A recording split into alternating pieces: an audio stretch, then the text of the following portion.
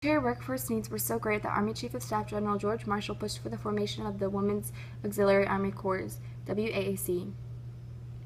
There are innumerable duties now being performed by soldiers that can be done better by women, Marshall said in support of a bill to establish the Women's Auxiliary Army Corps. Under this bill, women volunteers would serve in non-combat positions. Women worked as nurses, ambulance drivers, radio operators, typists, electricians, and pilots. On the extension of the draft, Roosevelt and Churchill met secretly at a summit aboard the battleship USS Augusta. Although Churchill hoped for a military commitment, he settled for a joint declaration of war aims called the Atlantic Charter. Roosevelt disclosed to Churchill that he couldn't ask for Congress for a declaration of war against Germany, but he could wage war and do everything to enforce an accident. The Atlantic Charter became biased at the document called the Declaration of the United Nations. The United Nations was suggested by Roosevelt to express the common purpose of allies, those nations that fought the Axis power. The declaration was signed by 26 nations. In 1940, Britain had no more cash to spend on the arsenal of democracy. Roosevelt tried to help by suggesting a new plan that he called a lend-lease policy. Under this plan, the president would lend or lease arms and supplies to any country whose defense was vital to the United States. Roosevelt compared his plan to lending a garden hose to a neighbor's house which was on fire. He asserted that this was the only sensible thing to do to prevent the fire from spreading to his own property. Isolationists argued bitterly against the plan, but most Americans favored it, and Congress passed the Lend-Lease Act in 1941. Peace talks went on for a month. Then, on December 6, 1941, Roosevelt received a decoded message that instructed Japan's peace envoy to reject all American peace proposals. This means war, Roosevelt declared. Early the next morning, a Japanese dive bomber swooped low over Pearl Harbor, the largest U.S. naval base in the Pacific. The bomber was followed by more than 180 Japanese warplanes, which launched from 6 air carriers. As the first Japanese bombs found their targets, a radio operator flashed this message: "Air raid on Pearl Harbor. This is not a drill." 1 million African Americans served in the war, although they had to serve in segregated units. They weren't able to see combat until later in the war. Some of them were fighter pilots who flew more than 1,500 missions in Europe, and they were called Tuskegee Airmen. Native Americans that used the Navajo language to form secret codes in the Pacific that the Japanese weren't able to decode were called Navajo code talkers. The administration also established programs to provide relief through work projects and cash payments. One important program, the Civilian Conservation Corps, CCC, put young men aged at 18 to 25 to work building roads, developing parks, planting trees, and helping in soil erosion and flood control projects. By the time the program ended in 1942, almost 3 million young men had passed through the CCC. The CCC paid a small wage of $30 a month, of which $25 was automatically sent home to the worker's family. It also supplied free food and uniforms and logging work camps. Many of the camps were located in the Great Plains, where within a period of 8 years, the men of the CCC planted more than 2 million trees. This tremendous reforestation programs was aimed at preventing another Dust Bowl. The Public Works Administration, created in June 1933 as part of the National Industry Recovery Act, NIRA, provided money to states to create jobs, chiefly in the construction of schools and other community buildings. When these programs failed to make a sufficient dent in unemployment, President Roosevelt established the Civil Works Administration in November 1933. It provided 4 million intermediate jobs during the winter of 1933 through 1934. Although some critics of the end of the CWA claimed that the projects were made work projects and a waste of money, the CWA built 40,000 schools and paid salaries of more than 50,000 school teachers in America's rural areas. It was also built more than 500,000 miles of roads. The NIRA also sought to promote industrial growth by establishing codes of fair practice for individual industries. It created the National Recovery Administration, NRA, which set prices of many products and established standards. The aim of the NRA was to promote recovery by interrupting the trend of wage cuts, falling prices, and layoffs. The economist Gardner C. Means attempted to justify the NRA by stating the goal of the industrial planning. The codes of fair practice had been drafted in joint meetings of businesses and representatives of workers and consumers. These codes with both limited production and established prices because businesses were given new concessions. Workers make demands.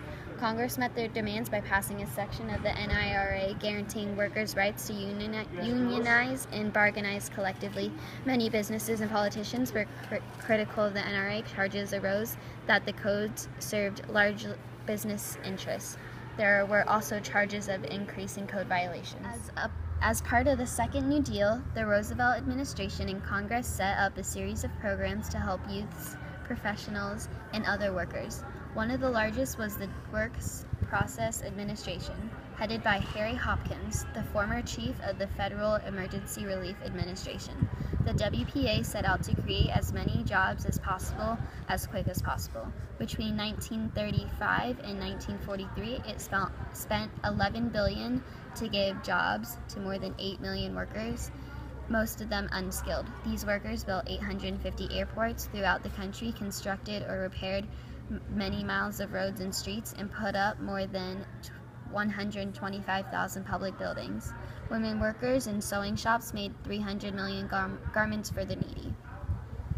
One of the most important achievements of the New Deal was creating the Social Security system. The Social Security Act, passed in 1935, was created by a committee chaired by Secretary of Labor Francis Perkins.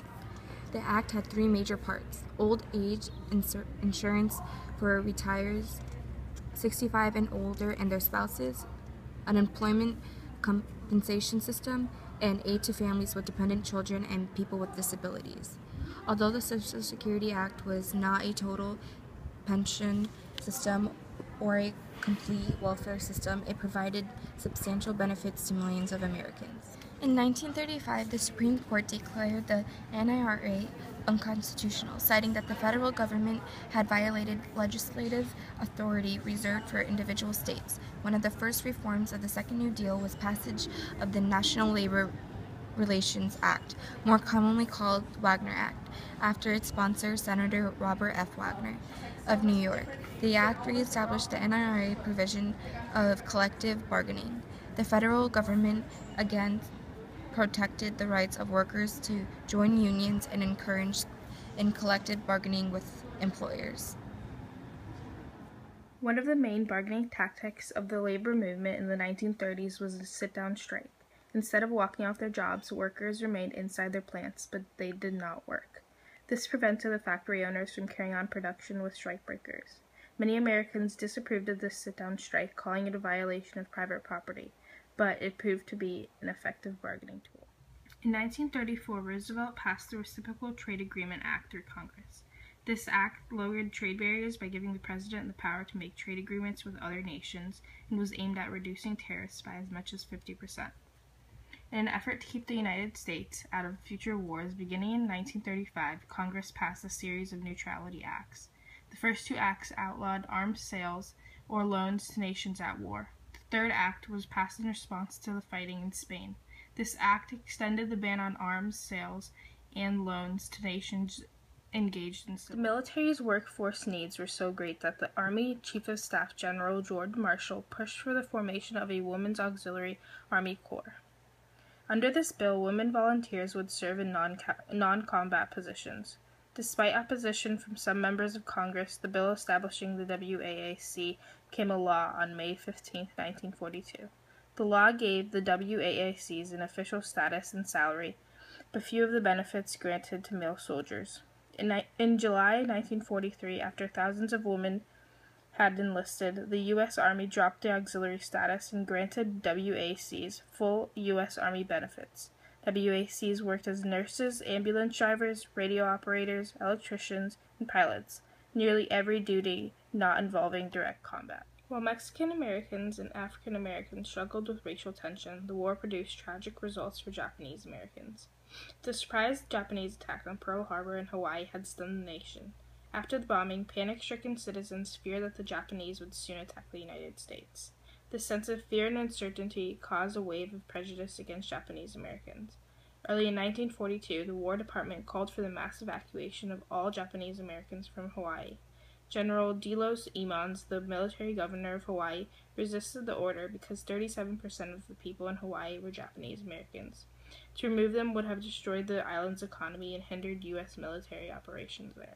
However, he was eventually forced to order the internment or confinement of 1,444 Japanese Americans, 1% of Hawaii's Japanese American population. Obsessed with a desire to rid Europe of its Jews, Hitler imposed what he called the final solution, a policy of genocide, the deliberate and systematic murder of an entire population. Hitler's final solution rested on the belief that Aryans were a superior people and that the strength and purity of this master race must be preserved. To accomplish this, the Nazis condemned to slavery and death not only the Jews but other groups that they viewed as inferior or unworthy as enemies of the state. These groups included the following: Gypsies, whom the Nazis believed to be an inferior race; Freemasons, whom the Nazis charged as supporters of the Jewish conspiracy; and Jehovah's Witnesses, who refused to join the army or salute Hitler. Under Eisenhower's direction in England, the Allies gathered a force of nearly 3 million British, American, and Canadian troops, together with mountains of military equipment and supplies. Eisenhower planned to attack Normandy in northern France. To keep their plans secret, the Allies set up a huge phantom army with its own headquarters and equipment. In radio messages they knew the Germans could read, Allied commanders sent orders to this make-believe army to attack the French port of Calais. Eisenhower gave the go-ahead for D-Day, June 6, 1944, the first day of the invasion. Shortly after midnight, 3 divisions parachuted down behind German lines. They were followed in the early morning hours by thousands upon thousands of seaborne soldiers, the largest land-sea-air operation in Army history. Despite the massive air and sea bombardment by the Allies, German retaliation was brutal. Despite heavy casualties, the Allies held the beachheads. After 7 days of fighting, the Allies held an 80-mile strip of France. The Allied forces in the Pacific were Americans and Australians. In May 1942, they succeeded in stopping the Japanese drive toward Australia in the 5-day Battle of the Coral Sea. During this battle, the fighting was done by airplanes that took off from enormous aircraft carriers. Not a single shot was fired by surface ships. For the first time since Pearl Harbor, a Japanese invasion had been stopped and turned back. A week after Hitler died, General Eisenhower accepted the unconditional surrender of the Third Reich. On May 8, 1945, the Allies celebrated VE Day, Victory in Europe Day. The war in Europe was finally over.